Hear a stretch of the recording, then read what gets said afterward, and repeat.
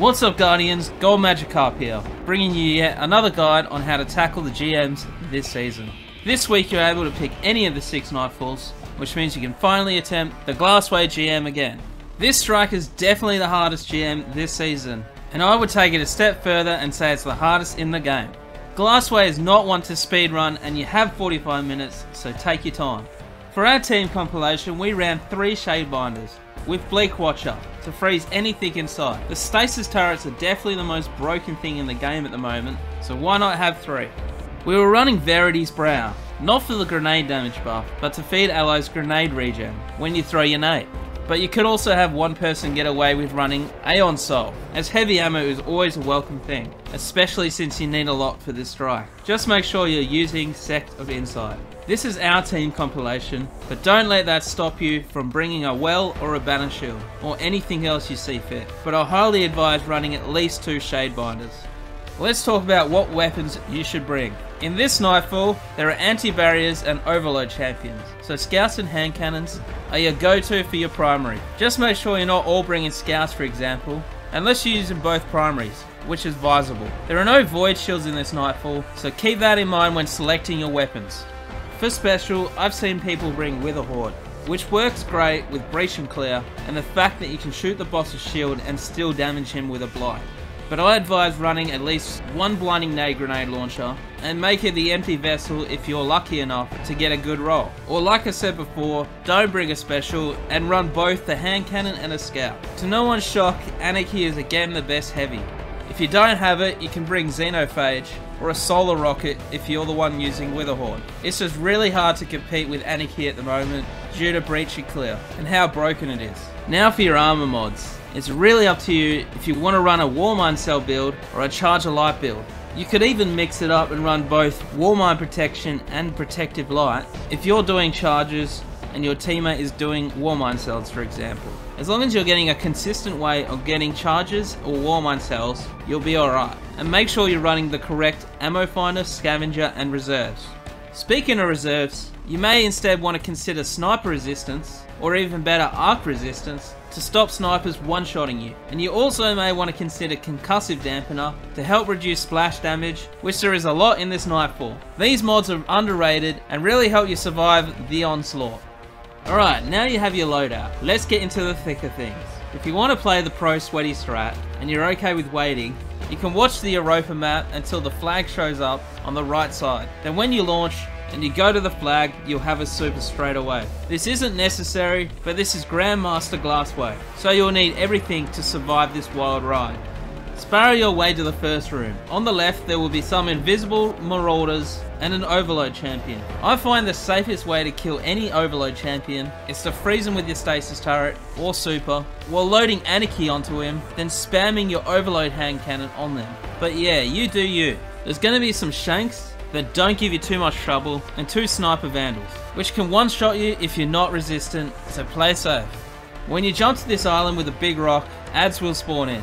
Just sit back and take them out. For the next room, I like to throw a stasis turret and blind the wretches on the right first. And once they're down, focus the overload captain. If you aren't sitting up here when the overload captain dies, or you push in too far, a barrier servitor will show up with another wave. When they do, focus the barrier servitor and Lesser Dreg is pushing you. There are a lot of nades in this room, and if you don't have Concussive Dampener, will one-shot you, so keep your eyes out.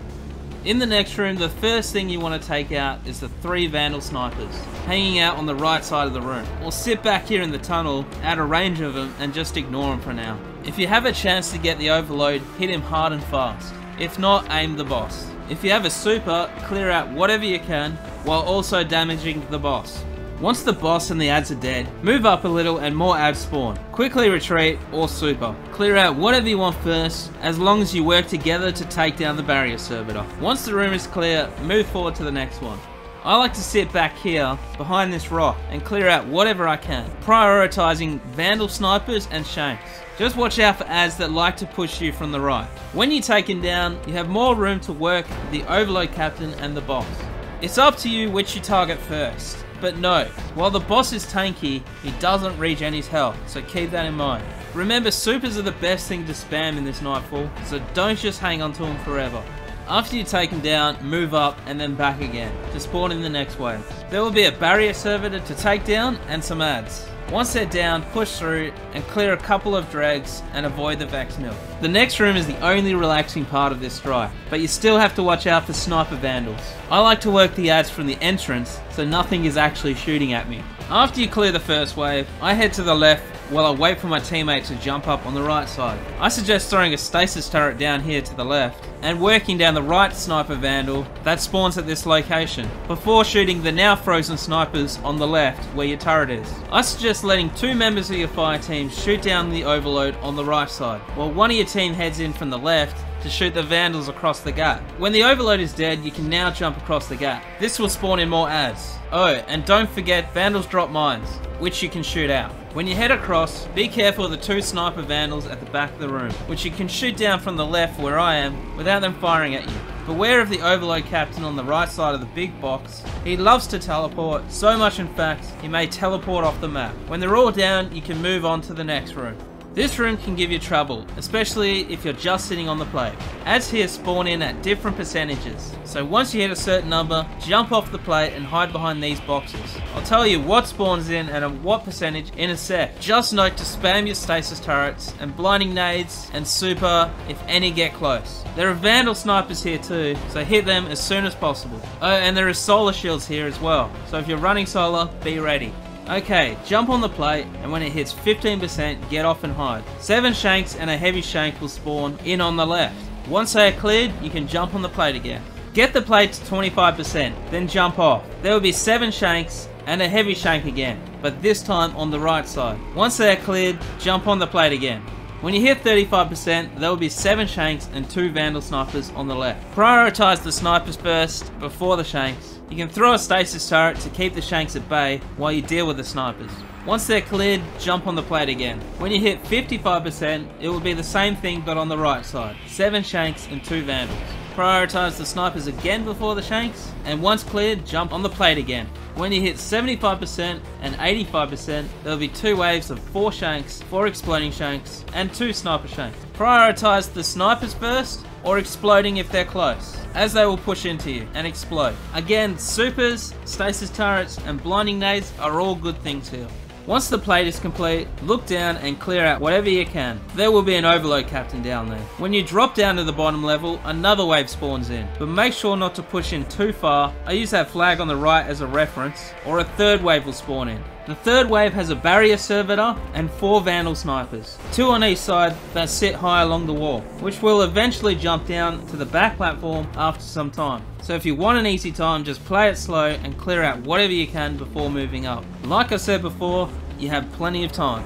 Alright, you made it to the boss room. It's been pretty simple up until now, but this is where the challenge begins. This is definitely the part that will make or break your team, unless you and your fire team know what you're doing. I've noticed the difference to winning and losing this fight is a matter of timing, knowing how the enemies work, and working together on the same page while prioritizing which targets to aim. So I'll be as clear as possible on where you want to be and what you're prioritizing. Let's get into the fight. Start by clearing out the dregs and the overload captain. This will spawn the bosses in. Yes, that means 2. A big one that hangs outside and a little one that pushes you while you're inside the rooms. Head to the left room. You want to stay inside the left room for most of this fight. I know the little boss will be in there with you, but he's really not that hard to avoid. Occasionally you can peek out the left door of the left room to shoot down at some adds at the left portal as they spawn in. Just note, if you see the big boss coming around the corner, dip back inside. Wait in the left room for the first overload minotaur to show up. Have each of your fire team watching one of the 3 doors, which I call left door, middle door, right door, as the minotaurs can push you through any of those doors. The little boss will be pushing you through the middle door. He moves at the speed of a snail, so just ignore him on the most part until the second overload minotaur is dead. There is a big pillar in the middle of the room, which splits the room into 2 sections, an open area and a staircase. Just hang out on whatever side the little boss isn't, and you'll be fine. It's a lot easier than clearing him and dealing with 4 overload minotaurs. These overload Minotaurs are definitely the hardest part of the GM, and I find the best way to dealing with them is to freeze them right away with your stasis turret, or super if both Minotaurs are on you, then shoot it twice with Anarchy from all 3 players, while spamming your hand cannon to keep it overloaded. If you're unaware, every time a champion is frozen, his abilities and stagger are resetted, but if they're frozen, they can't damage you. Once you kill the 2 Minotaurs, you can now damage the boss down a third of his health. Unfortunately, this spawns in 2 more overload Minotaurs. Note, the overloads spawn in before the boss leaves, but you have plenty of time to force him out before the Minotaurs are on you again. When the second set of Minotaurs are down, burn down the big boss a third of his health. Unfortunately, he is a tank and will chew up some of your time. When he disappears, head to the left door of the left room and Anarchy the Wyvern that comes out of the left portal. If you don't do this, you have 2 Wyverns pushing you at the same time. Wyverns here suck, as if they get close to you, they'll teleport behind you and one-shot you. At the same time, the second Wyvern is pushing you, the little boss is as well, which when you get him down another third of his health, after dealing with the 2 Wyverns, 2 more Wyverns spawn in. After dealing with those Wyverns, there will be 4 Sniper Hobgoblin champions around outside the room. Work down the champions as a team, remembering to play it slow. There will be 1 barrier sniper that will push you inside, so keep an eye out and be ready for him. Once the 4 champions are down, the boss spawns back, as well as 2 more overload Minotaurs. That again will push you from either of the 3 doors, so make sure you're all watching them. When those overload Minotaurs are down, damage the big boss to about halfway, and 2 more overloads will spawn. Do the same thing as before, watching for which way they are coming in from, and remembering to freeze them. If someone dies during the fight, you can use your super to freeze everything around them while you revive them. That's just a little tip. When the second set of Minotaurs are down, damage the big boss again to a third of his health, and he'll disappear for a short time, before the little boss, big boss, and 2 more Wyverns spawn in. If you can kill the Wyvern at the left portal straight away, do so.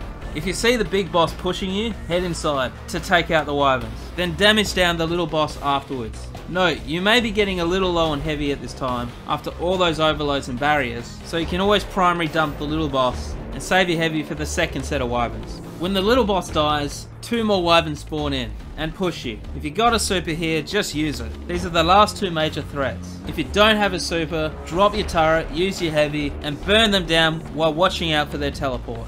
Now you've done the hard part, it's time to play it cool. It's just the boss and 4 barrier champions left outside. If you can't reach the barrier champions, because the big boss is drilling you, you can get 1 player to force the boss to the left or right by standing on that side and shooting at him, while the other 2 work down the barriers. This also works if you can't get to a revive because the boss is there. Once you have all 4 barrier champions down, shoot down the boss and you've done it.